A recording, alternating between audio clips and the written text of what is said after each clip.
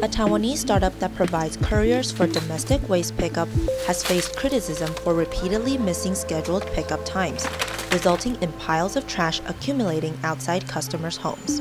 Initially, the business model allowed users to choose convenient pickup times, which received praise for its flexibility. However, it is now receiving backlash for failing to adhere to the agreed-upon schedules. Many customers took to the company's Facebook fan page to express their complaints, with one customer highlighting that their trash had not been collected for 2 consecutive weeks. After contacting the company to report the issue, the trash was finally collected a day later. The customer also mentioned that their calls had been declined and their messages ignored by the company. An ex-employee maliciously deleted our official LINE account upon departure, preventing us from receiving or responding to customer messages. Additionally, due to an influx of phone calls, unintentional oversight has led to the inadvertent missing of several calls.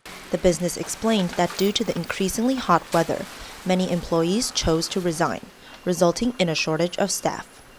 On average, the trash collecting service is responsible for picking up waste from 20 to 30 apartments per day.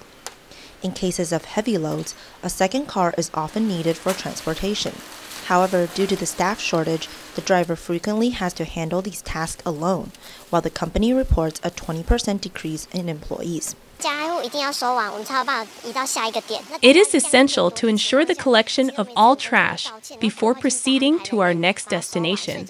As the volume of waste grows, we sincerely apologize to our customers and strive to recruit adequate personnel to complete the task efficiently. To address customer dissatisfaction, the company is now offering refunds and discounts to existing customers.